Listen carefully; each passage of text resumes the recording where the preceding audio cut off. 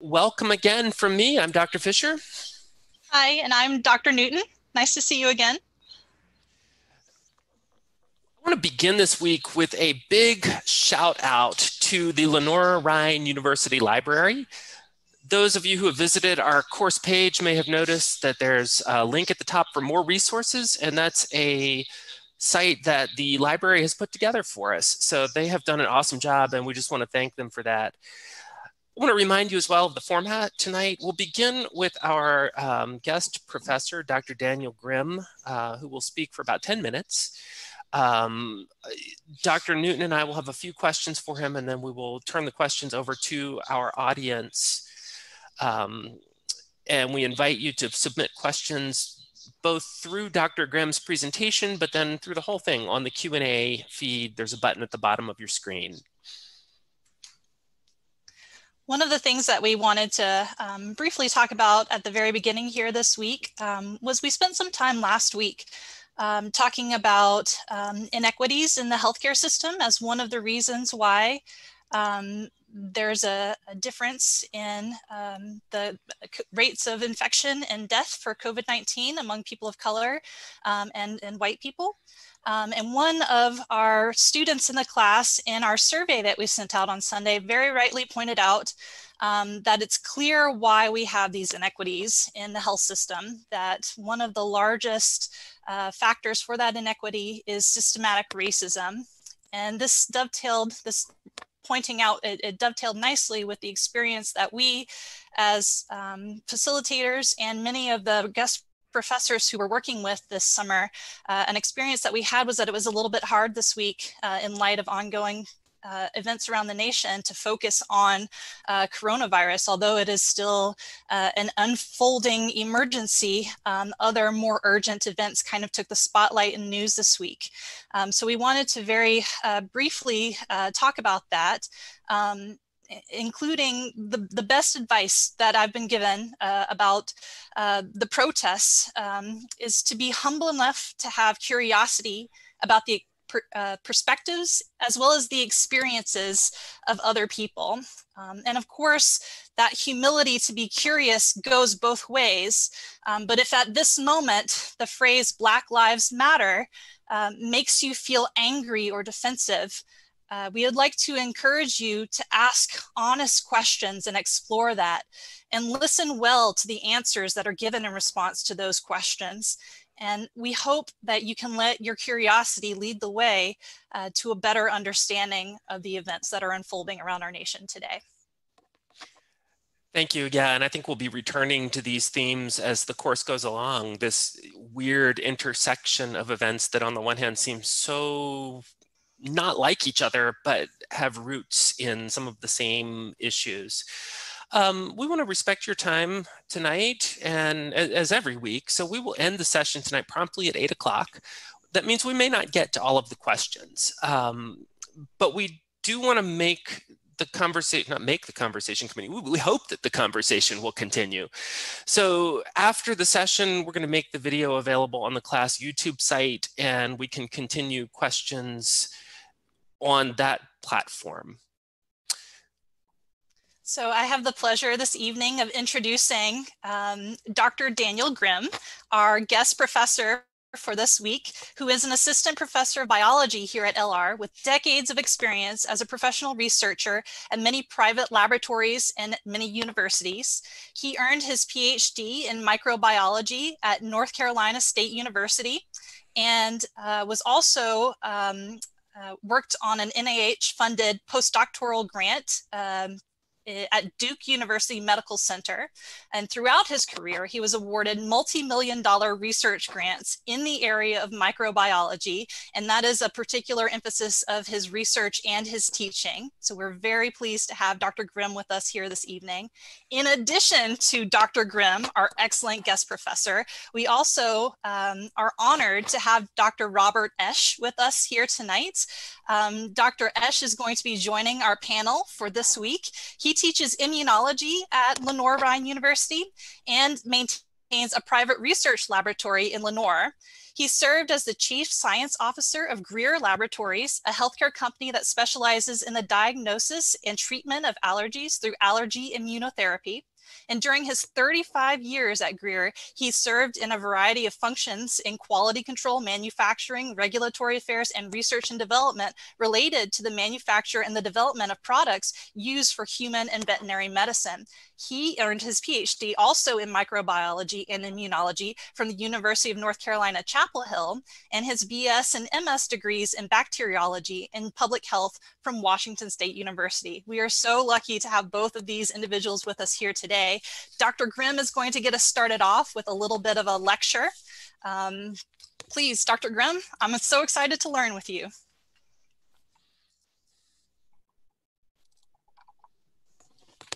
Well, thank you very much, Taylor. I really appreciate that introduction. I do want to let Devin know that it's not a 10-minute talk. It's more like a 20-minute talk. So I hope that doesn't throw you off too badly. Oh, that'll be just fine, actually. Okay. Look forward to it. All right. Well, hello, everyone, and welcome to the second lecture on the fundamentals of virology, a part of week 2 of Lenore Ryan's 10-week COVID class. As Taylor said, my name is Daniel Grimm, and in this lecture, I'll be presenting a brief overview of 2 topics in virology. First, viral replication, and then vaccine production. I'll describe in broad terms how viruses, including the one responsible for COVID-19, enter a host cell and are then replicated and released. Then I'll discuss how vaccines are made. Specifically, I'll review 5 methods for designing a vaccine that targets the causative agent of any particular infectious disease. So the objectives of this lecture are first to describe the steps common to the replication of animal viruses, both RNA and DNA animal viruses, and then to examine the principal methods by which vaccines are made. In the question and answer period following this lecture, our panel will entertain questions about viruses in general, about the SARS-CoV-2 virus specifically. We'll also answer questions about making of vaccines and the relationship between vaccine compliance and herd immunity in any given population. First, recall that viruses are obligate intracellular parasites, very simply composed of nucleic acid, either DNA or RNA, surrounded by a coat of protein, and this protein coat is referred to as a capsid. For this ultra simple microbe to multiply in a host, it must first invade the host cell, and then it has to take over the host cell's metabolic machinery.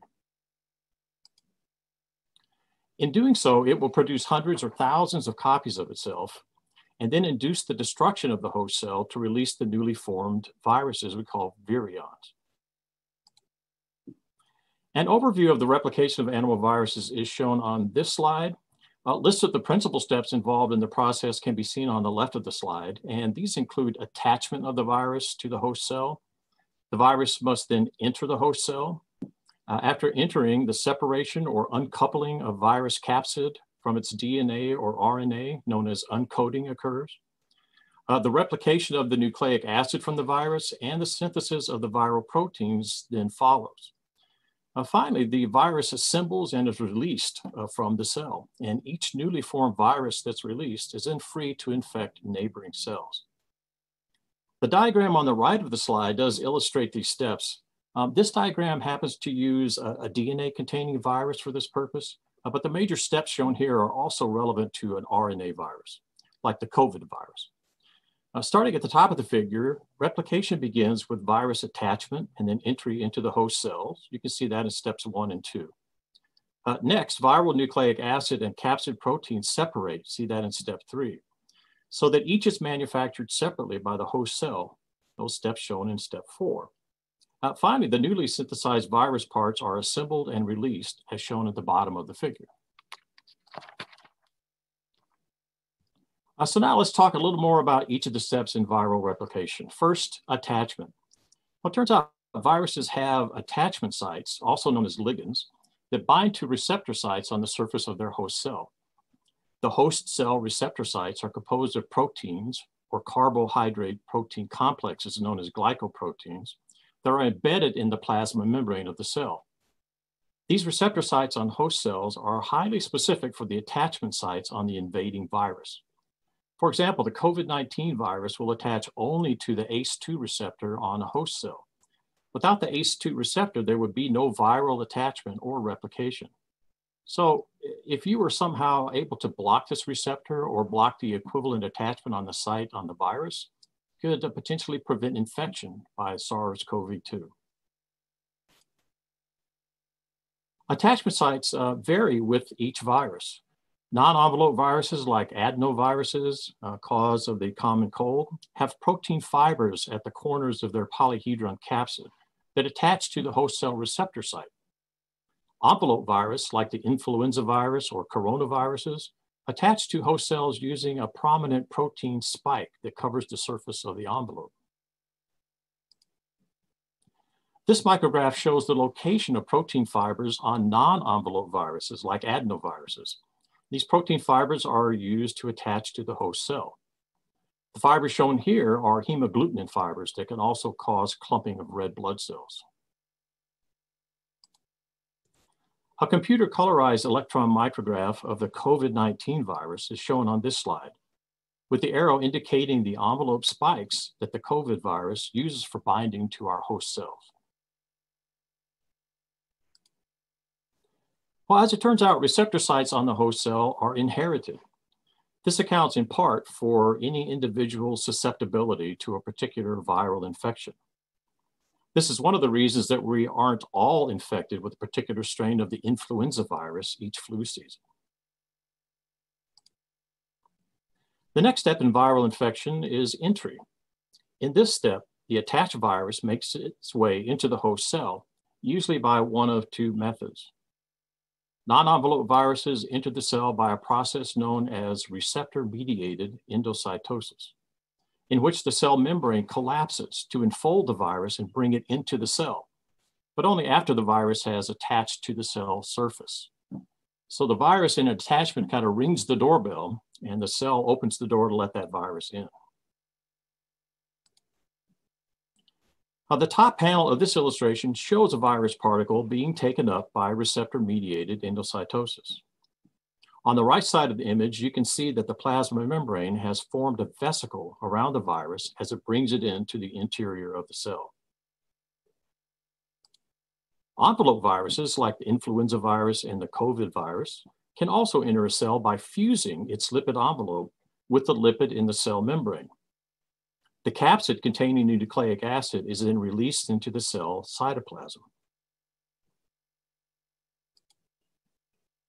So that process is shown in the bottom panel of this figure, which illustrates entry of the envelope virus by that process we call fusion. You can see on the left of the image an envelope virus making contact with the host cell membrane. As it fuses with the membrane, the naked capsid is released into the cell. You can see that on the right side of the illustration. The next step in viral replication is uncoating. That's the separation of the viral capsid or its protein coat from the nucleic acid that it surrounds. Both viral and host cell enzymes make this possible. So this is a truly remarkable micrograph, I think, showing the uncoating process. You can see the nucleic acid molecule, which looks like a long strand of spaghetti, indicated by the yellow arrow. The red arrow points to the empty capsid that normally contains the DNA or RNA of the virus. After uncoating, the next phase in viral replication is the biosynthesis step, in which viral nucleic acid is replicated multiple times, and then copies of the nucleic acid molecules will fill empty capsids to make complete viruses.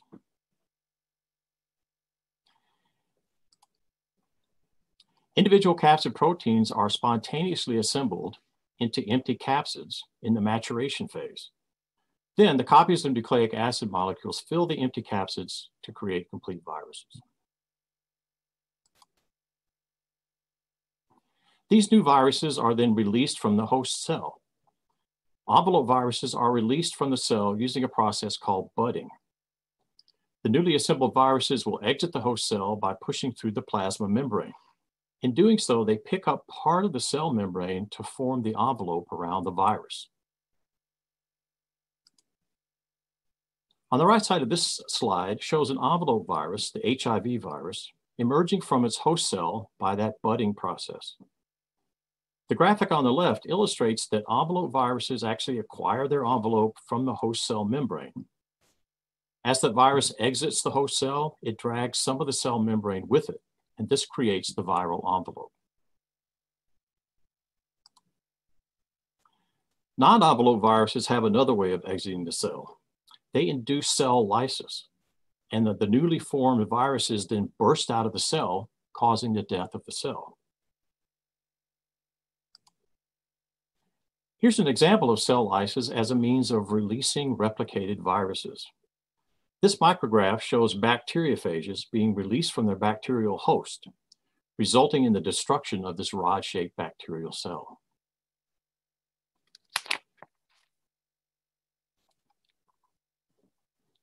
So to recap, the replication of animal viruses, including the COVID virus, requires first a specific attachment of the virus to the host cell, followed by entry into the cell and separation of the nucleic acid from its protein coat, the so-called uncoating process.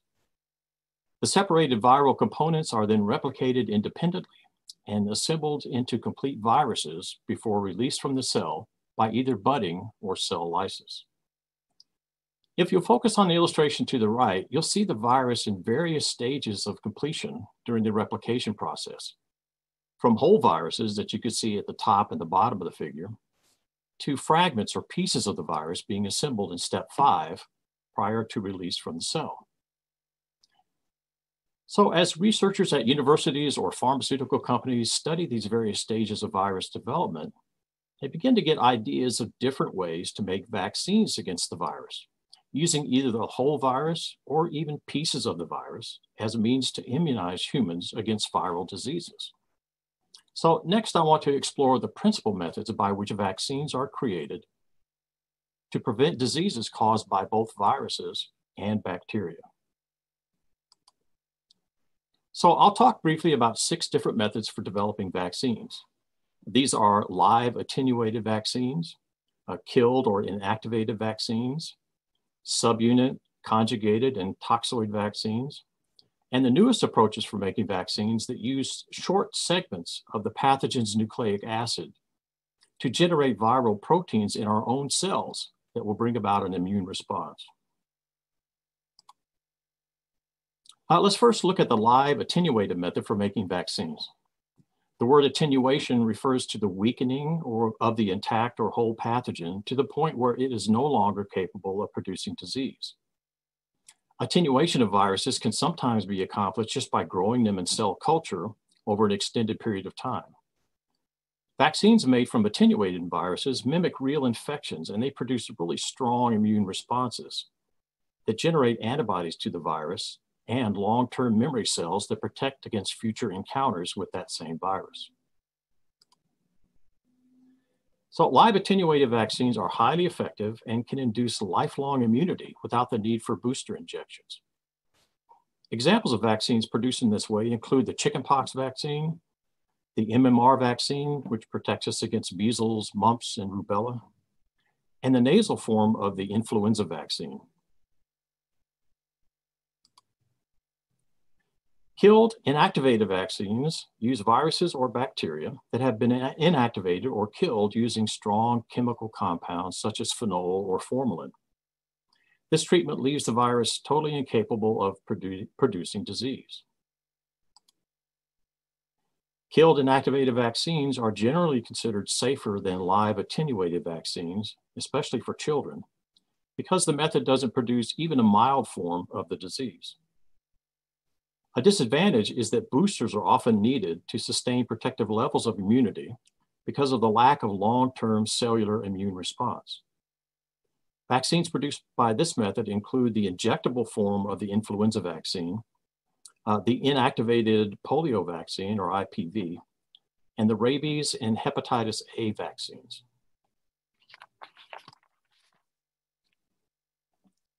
Subunit vaccines are made from antigenic fragments of bacteria or viruses, thereby avoiding the risk associated with live or killed pathogens. Several of these fragments can be combined into structures we call virus-like particles, that resemble viruses but lack any genetic material. Furthermore, these particles can be produced on a large scale by introducing genes that code for the fragments into a microorganism such as a bacterium or a yeast, which can easily be grown in the laboratory to produce large numbers of these fragments. Vaccines made by this method are termed recombinant vaccines. Subunit vaccines are incapable of producing disease, and in the case of virus-like particles, they can stimulate strong B-cell and T-cell immune responses. However, typical subunit vaccines are not as immunogenic and require booster doses to build immunity. Hepatitis B and the human papillomavirus vaccines are examples of subunit vaccines. Conjugate vaccines were created to prevent infection by bacteria that produce a sugar-like outer coating called a capsule. Combining a portion of this capsule with a protein that elicits a strong immune response, such as inactivated bacterial toxins we call toxoids, makes this a useful vaccine, particularly for infants whose immune systems are, of course, not yet fully developed. Conjugate vaccines stimulate the T-cell response to bacteria capsules and have made the vaccine against Haemophilus influenzae type B possible for infants as young as 2 months. H-flu, as the bacterium is known, is the causative agent of a number of dangerous childhood diseases, including severe pneumonias and meningitis. Just as toxoids are used to enhance the effectiveness of viruses against bacteria with capsules, these inactivated toxins can be used to immunize against diseases caused by bacteria that produce the toxins. The tetanus and diphtheria toxoids have long been used as part of the childhood vaccination regimen. A series of injections and booster doses are often required for these vaccines that are made from toxoids. The DTaP series, which protects against diphtheria, tetanus, and pertussis, also known as whooping cough, and the vaccine that protects against pneumococcal pneumonia are made using toxoids. A relatively new and promising method for creating vaccines is to use a portion of the pathogen's DNA or messenger RNA to create pathogen proteins using our own cells. The genetic material from a virus, for example, is encapsulated into little lipid nanoparticles, and these lipid nanoparticles are injected into muscle.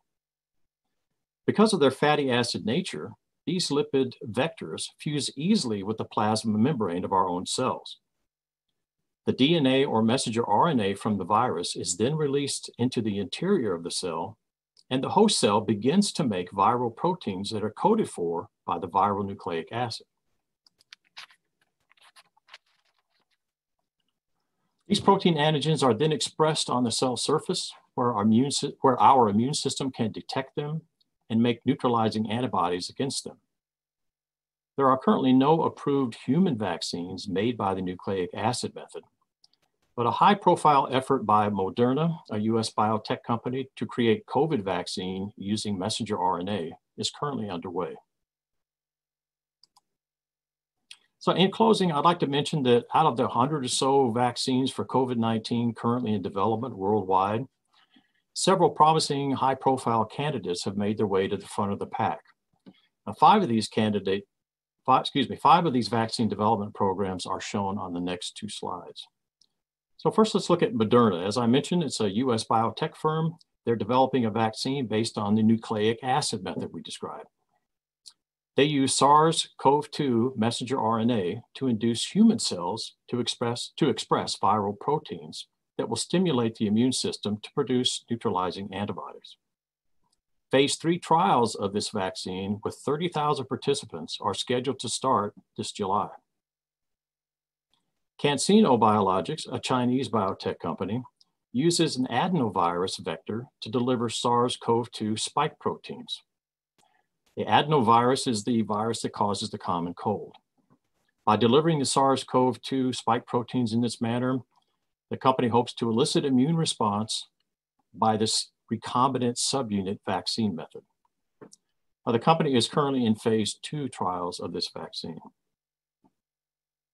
Likewise, a high-profile, well-funded collaborative effort between AstraZeneca and the University of Oxford is underway to develop a recombinant adenovirus vaccine using the subunit method as well to elicit an immune response to SARS-CoV-2 spike proteins.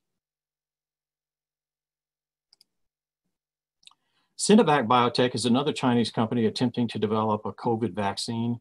They decided to use the traditional inactivated whole virus method to make their vaccine. Finally, Inovio Pharmaceuticals, a biotech company located in Pennsylvania, is using the nucleic acid vaccine method as a platform for developing effective COVID vaccine. Inovio's approach is to use SARS-CoV-2 RNA to deliver genetic instructions to the cell for building viral proteins that stimulate the immune response. This technology has worked in the past to create 2 vaccines approved for veterinary use, one to prevent canine melanoma. I didn't know that they had melanoma, and the other to prevent West Nile virus infections in horses. So I think I'll stop here and return the screen to Taylor and Devin, who I believe are planning to open up a panel discussion to take questions from the audience. But I want to thank everyone for listening, and I hope you got something out of that lecture. Thanks. Thank you, Dr. Grimm. We are going to take a few minutes at this point for the panel who is here to ask a couple of questions, and I think Dr. Newton is going to get us started with that. Sure. I had a question myself. This week, an individual who was participating in Moderna's trial, he came forth to talk about a negative systematic reaction that he experienced as a part of that trial. And part of his message was that I still believe in it, even though I had this negative response. So I suppose the question that I have, especially, I believe, is Moderna using I'm just trying to take my notes. They're using the nucleic acid method, Yes, Dr. yes, Grimm? they are. Mm-hmm. And one of the things that you mentioned about that is that you're not supposed to get sick from it. So what's the difference between being sick with the virus and a systematic response like this individual experience? And how do we know it's safe? Well, thanks for the question, Taylor. It's my understanding that in this study, this is a phase 1 study, and they had 45 people involved in the study. And Moderna apparently had recorded 4 participants who experienced what we call grade 3 adverse events. These are side effects that are severe or medically significant, but not life-threatening. The person I think that you're talking about ran a fever of 102, 103, something like that, and experienced a fainting episode. Those symptoms lasted only 1 day, and he felt much better. I think that this is typical of phase 1 trials in which the company tries out different doses of the new vaccine, trying to find the right dose that will afford protection but not cause harm to health. The volunteer who experienced that adverse event was one of 3 or 4 in that group, I believe, who received the highest dose of vaccine, and they all experienced kind of similar reactions. So I'm not surprised at all that in phase 1 trials where they're trying to get the dose correct, that you have, especially at the high doses, a few adverse reactions like that. And I was happy that I think all the participants that experienced those adverse reactions recovered quite well. And the company knows now that that's a little too high a dose.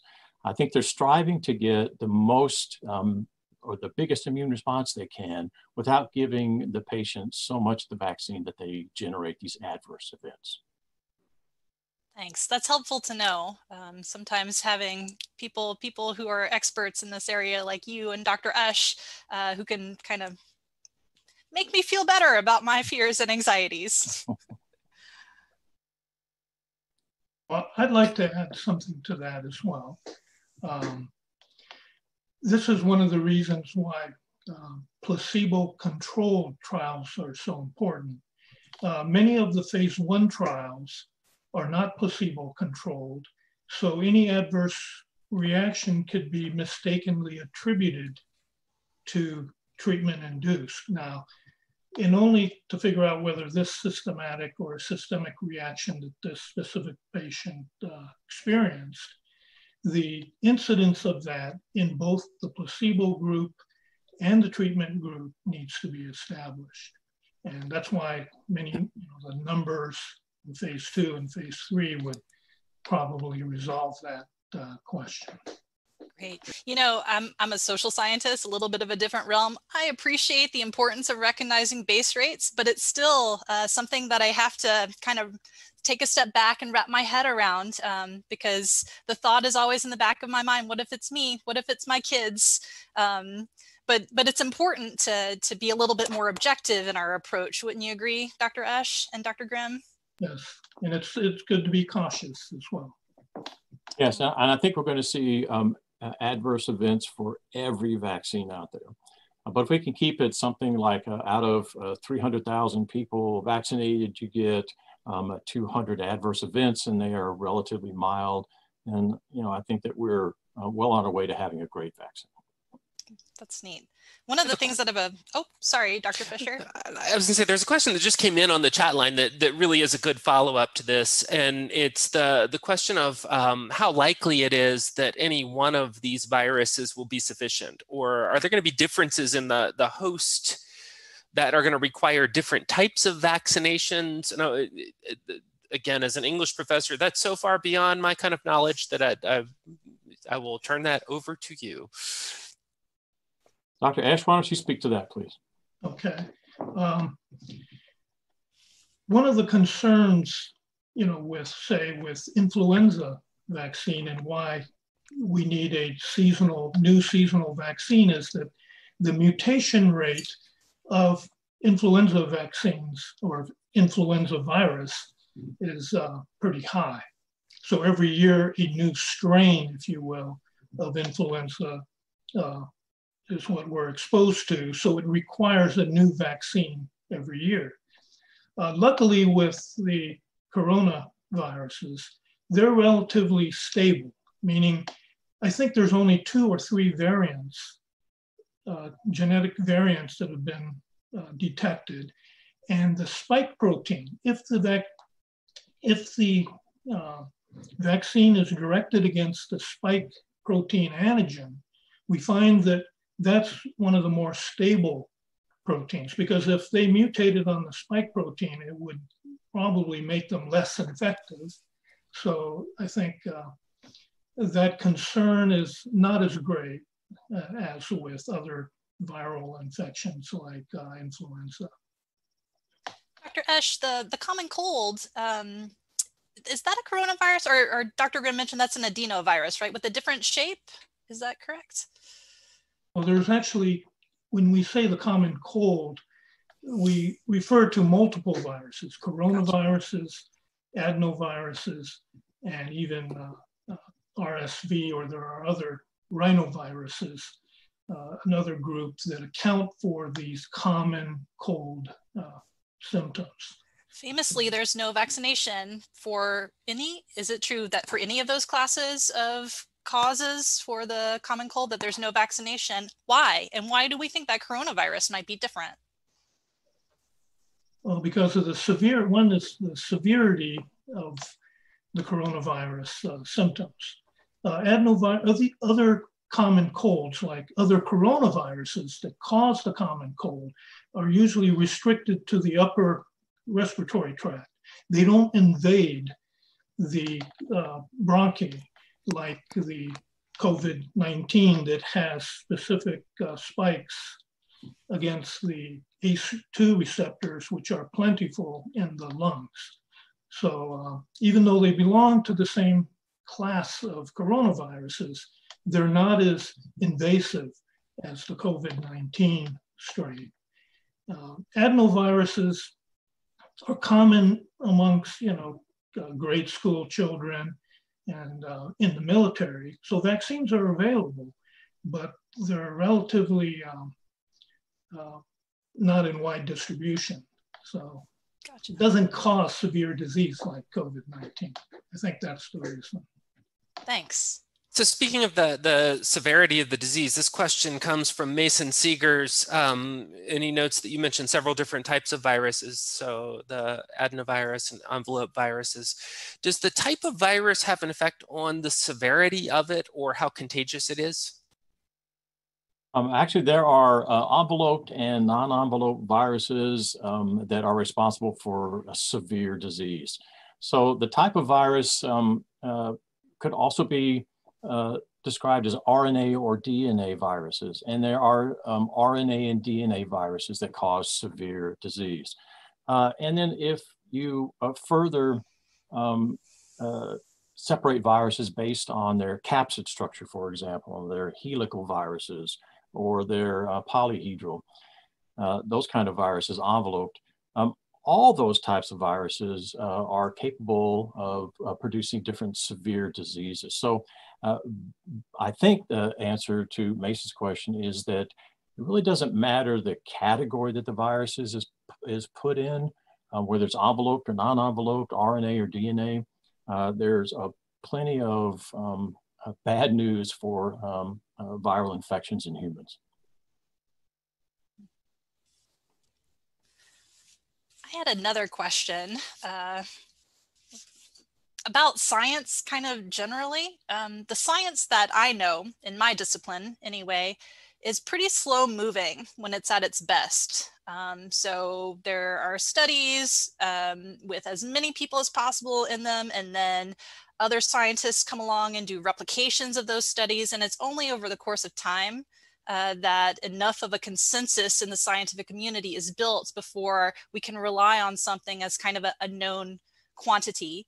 But this is forcing things to move fast. And I wonder if things are breaking a little bit. There was a little bit of news today about that same Moderna trial that we were just talking about and that Dr. Grimm introduced, that some of the data behind that some of the first studies wasn't reliable, and that based on a single study, the WHO changed their recommendations and some countries changed their recommended course of treatment on the basis of single studies. Can you talk a little bit about science moving quickly, and how do we know that we can feel good about findings from studies when it's moving so fast?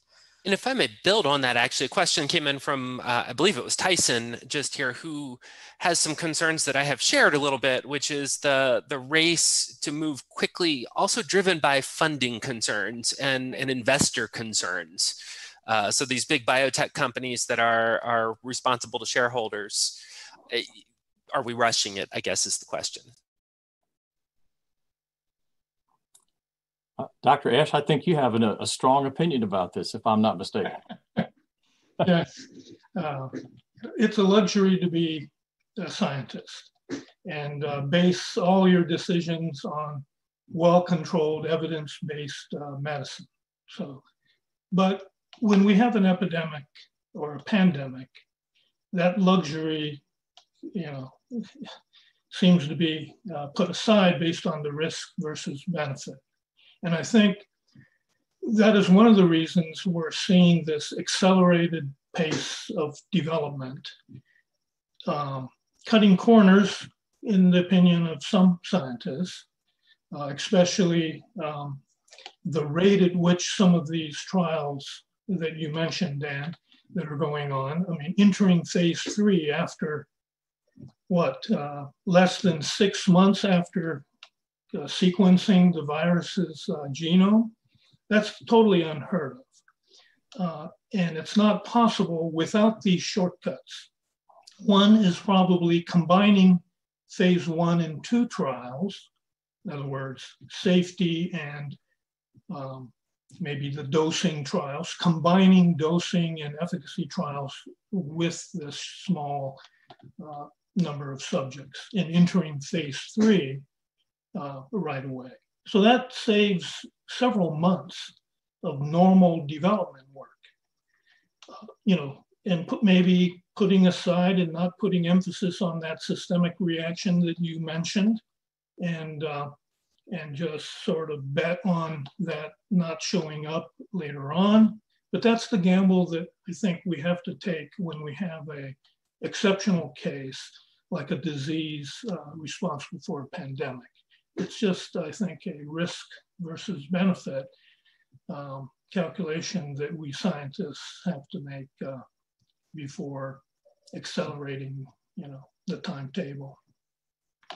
Well, if I could add to that as well, maybe some of you saw or heard about Dr. Anthony Fauci's interview with the American Medical Association on Tuesday, I believe it was, where he predicted that we'd have 200 million doses of COVID vaccine by the beginning of next year, by January 2021. And when he was asked about how this is going to happen, he mentioned that it's likely to come from Moderna. They start their phase 3 trials in July, and they're taking a risk, a financial risk, unless something early in phase 3 stops them. It's my understanding that they're going to go ahead and generate millions of doses of this vaccine in hopes that everything in phase 3 works out.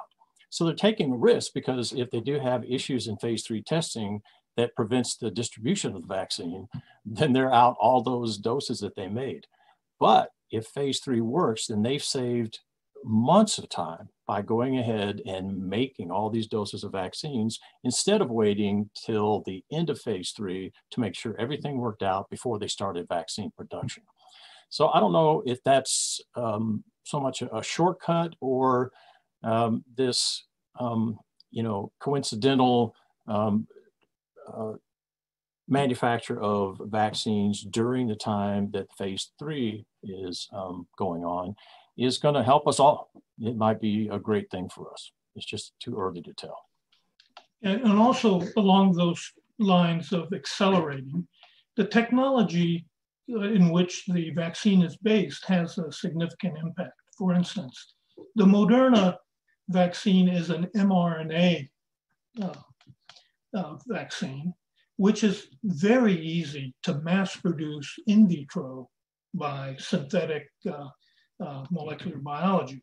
Whereas, say, an attenuated virus takes years to mutate the virus in tissue cultures or in eggs, and mutating the virus step by step to preserve its infectivity, but reduce its pathogenicity.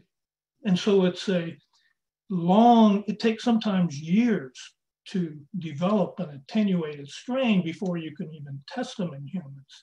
So this DNA, RNA, new technology in itself is at least accelerating the manufacturing obstacles that traditional vaccines had experienced in the past.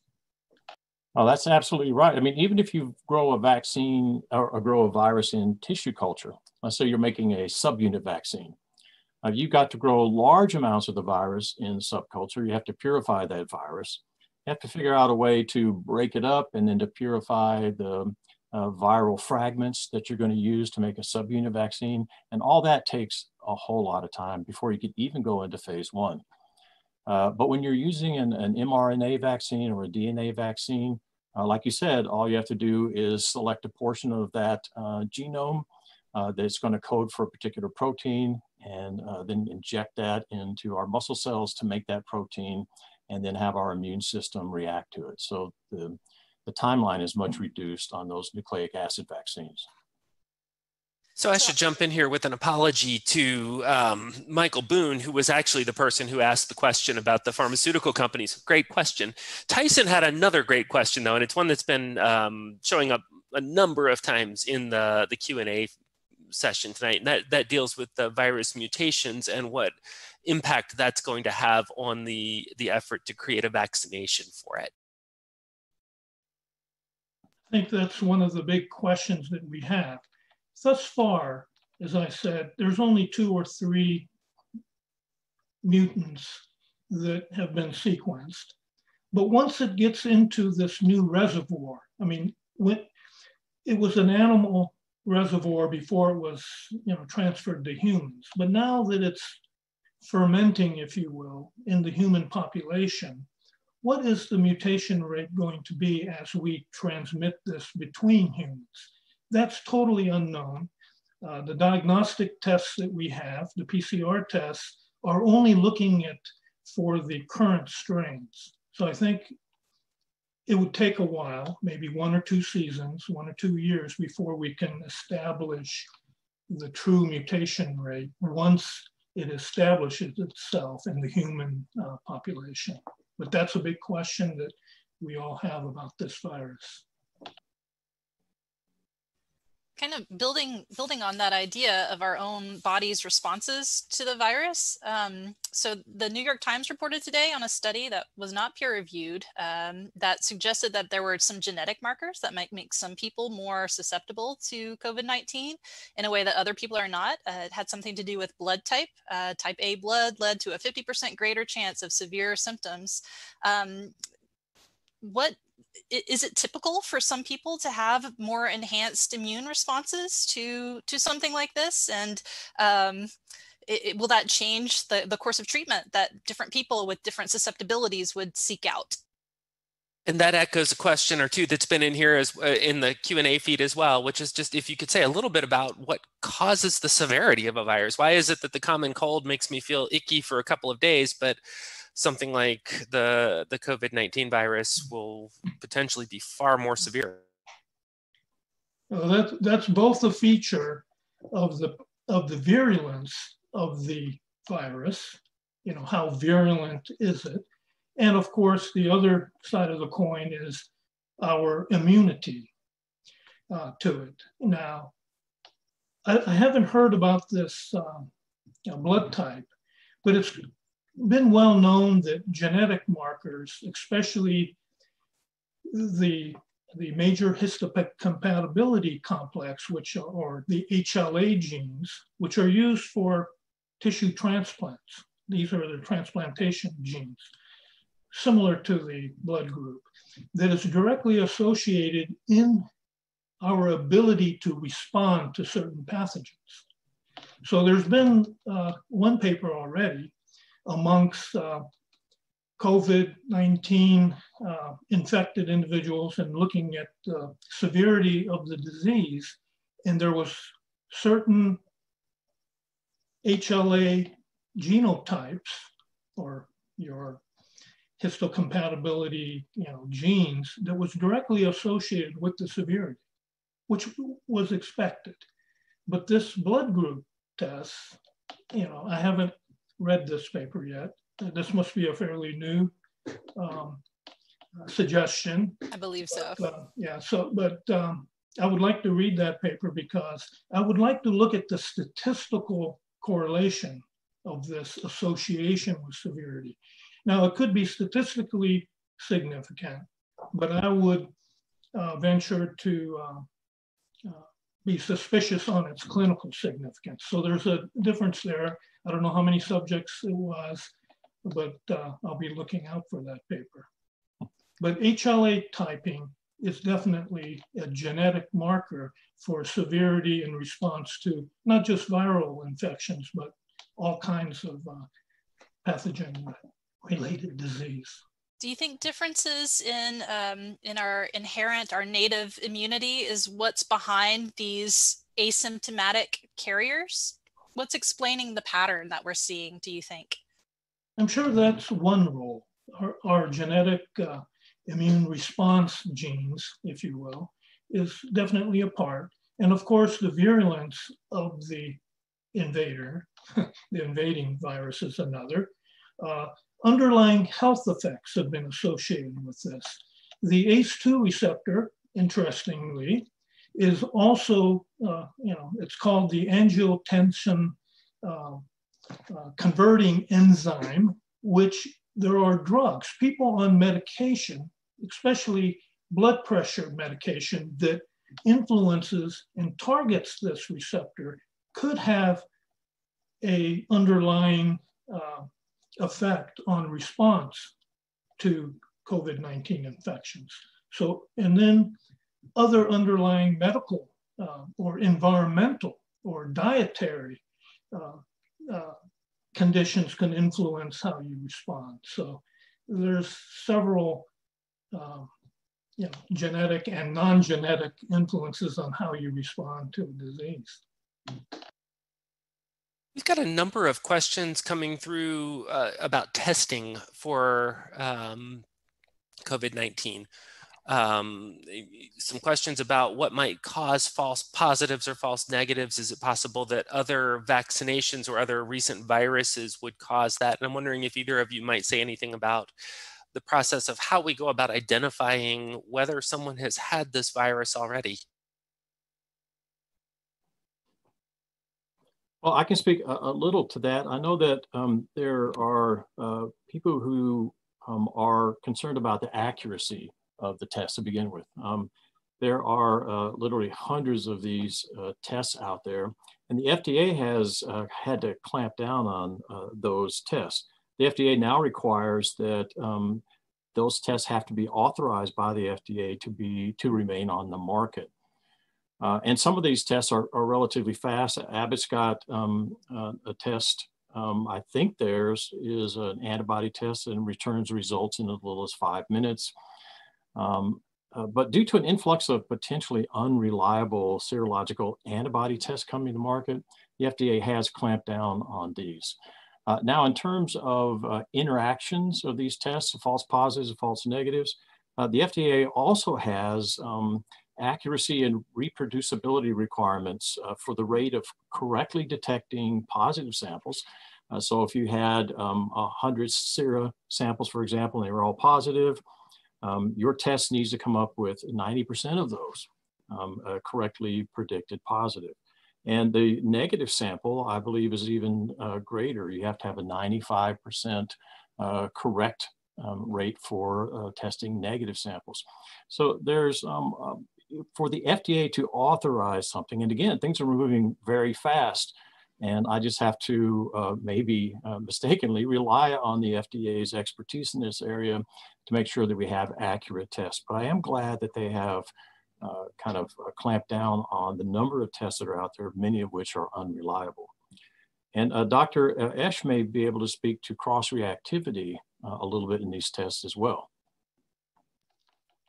Yeah, to add to that, this is, again, in my opinion, another example of how evidence-based gold bar development of, in this case, diagnostic tests, we need to sacrifice, accuracy, especially when we're introducing these tests in the middle of a pandemic or an epidemic.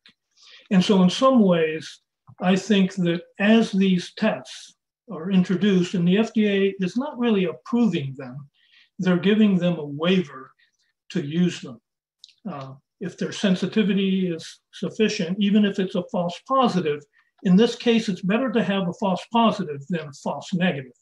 So based on that, as time goes on and we establish these banks of true positives and true negatives, we'll be able to sort through these tests, refine them, and I think they'll just get better and better as they're being, it's like having a phase 3 trial in the midst of this epidemic, which in one way will accelerate their utility.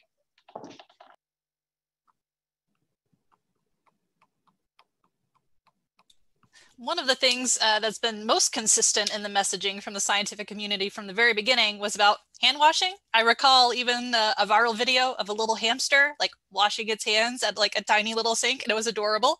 But I wondered if that piece of advice, if you could shed a little bit more light from a virology perspective, what exactly are we doing? Why the 20 seconds? What exactly are we doing when we wash with soap and water? This was a question that we had emailed in to us in advance of the class from Matt in Asheville. Well, we're doing a couple of things when we wash our hands with soap and water.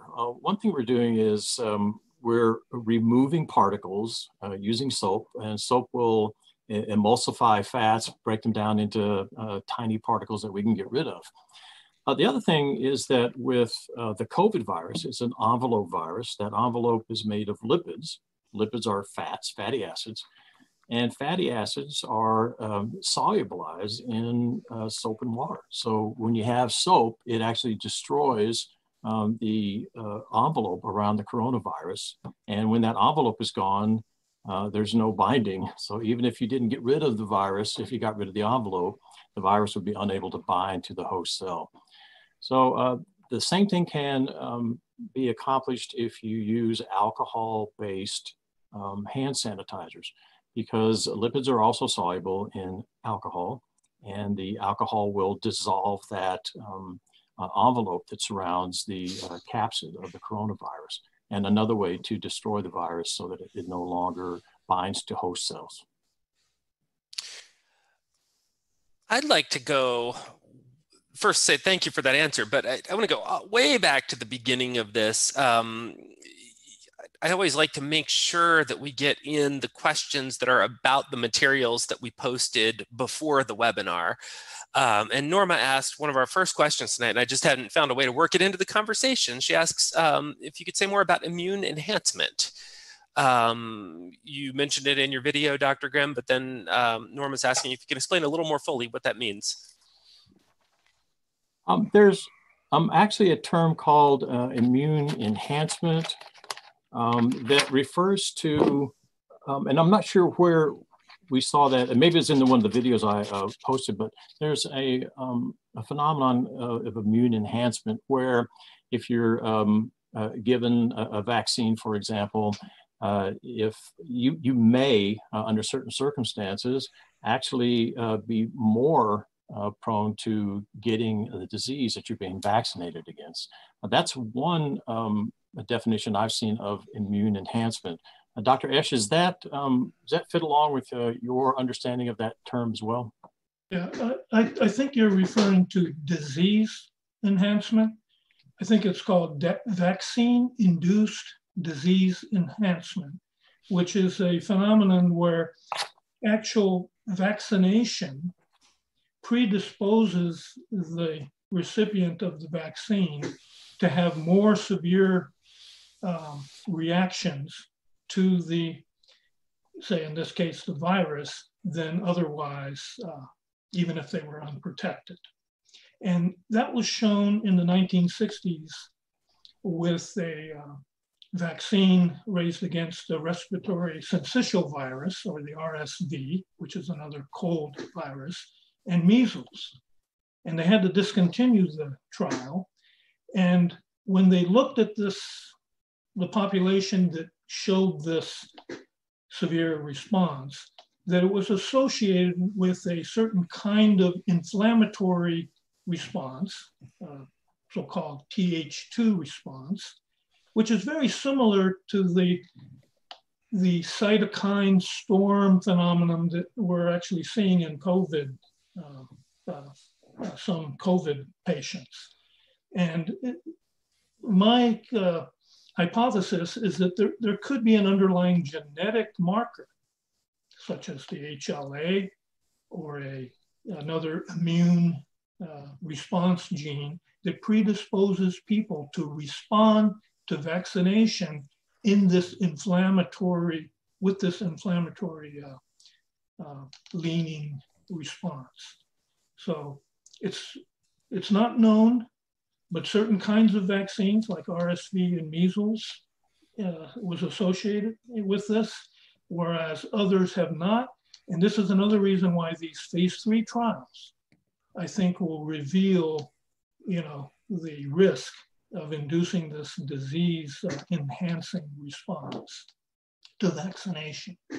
Thank you for enhancing my answer, Dr. Esch. I appreciate that. Thank you very much.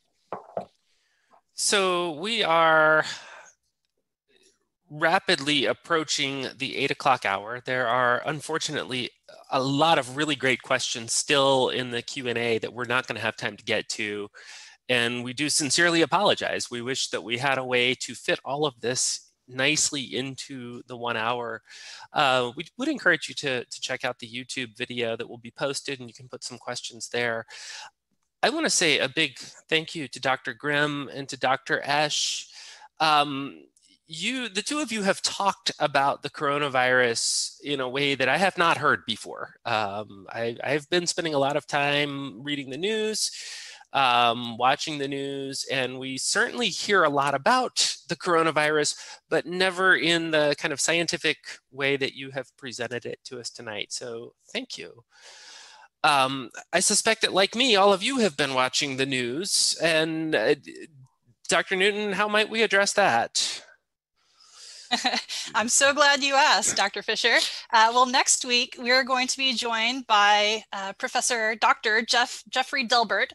He is a professor of communication here at LR and has a particular interest in political communication. And he spends time thinking about what makes communication effective and what hinders accurate communication. So he's going to be talking to us about misinformation and handling the onslaught of information that we're faced with day after day. How do you discern the wheat from the chaff in that news? So I'm really excited for next week too, as much as I've also enjoyed Dr. Esch and Dr. Grimm joining us here tonight.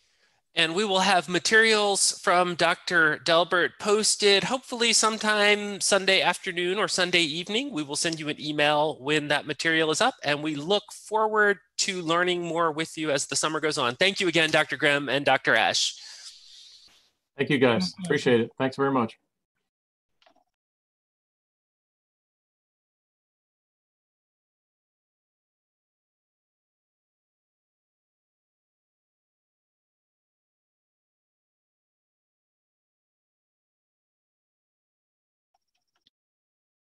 And I will